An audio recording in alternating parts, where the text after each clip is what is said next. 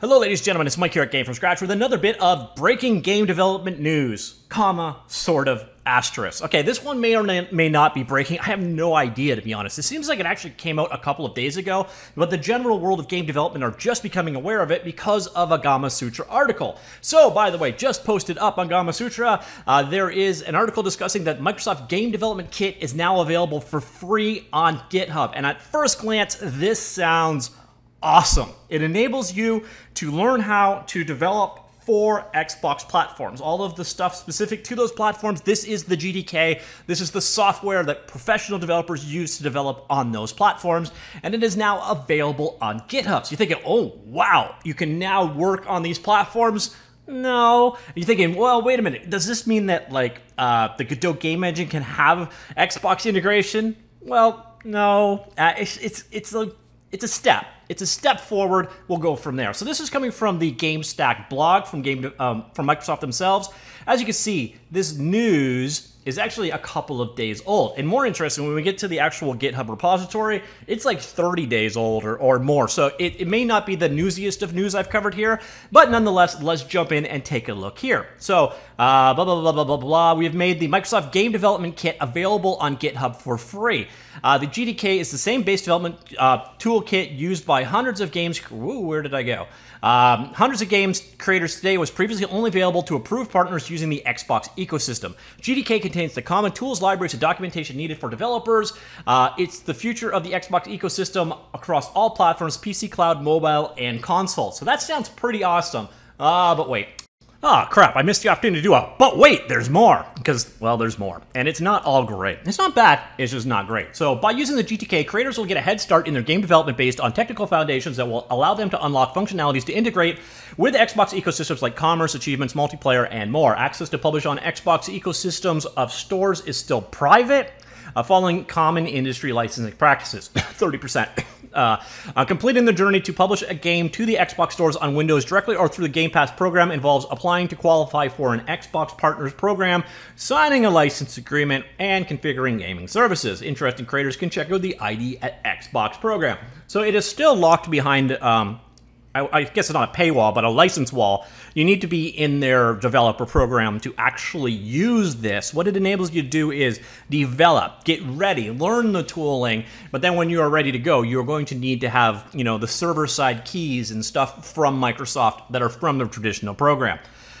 Enabling creators of all shapes and sizes to create high-quality games is core to our team. This entails delivering tools that developers can use to build games for multiple platforms on multiple engines, including tools to create games, programs to help distribute games, services to monetize commercialized games, and the power to retain, grow, and scale games.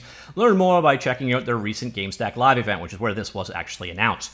Our mission is to democratize game development to generate a diverse, rich portfolio of content. Our gaming lodge, blah, blah, blah, blah, blah. Making the GDK publicly available is the first step in this journey. So this is where it's encouraging. There is more coming.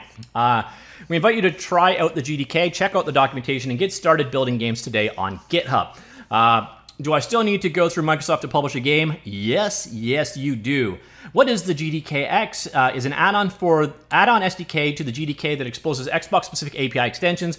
While many of the extensions are common to both Xbox One and Xbox X Series S generations, some are console generation specific. Note that the GDK and GDKX do not support Xbox 360 development. Extensions are largely graphics, media, and storage specific. All Xbox ecosystem integration points like commerce, community, and multiplayer are available in the GDK and do not require the GDKX. Why is the GDK a binary release and not open source? So this is, again, key. We will continue to take steps towards making our more of Xbox game development more open. This is just an early step in that direction with a binary release of the installer to modernize how we distribute the software and enable collaborations around source that is available, Xbox Live, Play, Fab, and game development samples. So, what sounds amazing at first is, yeah. And what it is, basically gives you an opportunity if you want to develop for that ecosystem, but you are not yet in their program, you can basically start developing. And again, I don't know how, this is all 27 days old at the last commit. So this, I'm not sure how news this actually is, but a bit of details there. These ones, by the way, you still need to be in their program. It does not sound like you're getting access to the GDKX. That's the sexy bit that does graphics and sound and audio and all that stuff. You're getting the GDK. So, yeah, So you do need to have a license and so on. Additional licenses required to obtain the extensions, which is the fun part. And you can read more of the documentation available there. So the GDK versus GDKX, that is where the actual Xbox development stuff is, and you need a license for that. So if you're thinking about making a renderer for it, or you want to do an open source extension, you can't. This is more or less, it gives you the opportunity to learn how to do integrations into their various cloud things, but it does not give you the ability to actually create, you don't have access to the GDKX, which is, again, probably the part that you're most interested in, but full version of release notes of public confidential information is available part of the GDKX release. Will be available for the public GDK sometime after June 21. So yeah, that's release notes. Still nothing that special. So it's really, again, it's one of those announcements that sounds awesome at first glance, and then it kind of goes down from there. By the way, if you're curious, the license this is under is Microsoft proprietary license. We're not talking MIT or zlib or Apache or anything like that. You're still pretty locked down. And if you're interested, these are the bits that are part of it. So this is the public-facing documentation. Some of the documentation is still locked behind a license wall. I'm going to keep going with that one. So you see here, you've got tools here for things like audio, commerce, input, networking, packaging systems, and Xbox Live. So again, this isn't like the renderer or the, I'm surprised audio's in there, but this isn't the,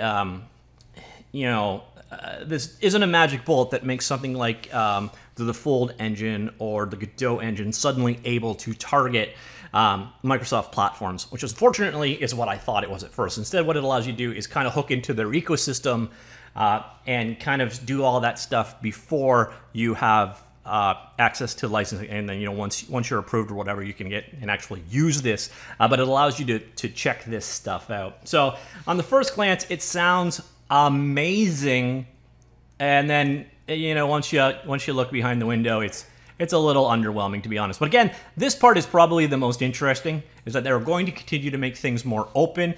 If you remember history, when they launched XNA, which by the way was amazing, XNA started as MS Build. Like, it was such an underwhelming. They released the source code to Mech Commander 2 and MS Build. And then, 6 months, 8 months, a year later, we got like the XNA Game Studio and all the SDKs and the ability to create indie games on Xbox and so on. And that was an awesome release, and I'm still bitter that Xbox didn't continue on with XNA. But this could be the same thing. This could be the baby first steps, and down the road we see better openness for Xbox development. But right now, it's a headline that sounds awesome, and the devil's in the details, and the details are a little underwhelming. At least that's my take on it. I'm curious what you think. Let me know. Comments down below. Could be I'm reading all of this wrong. But yeah, that's it. Talk to you all later. Goodbye.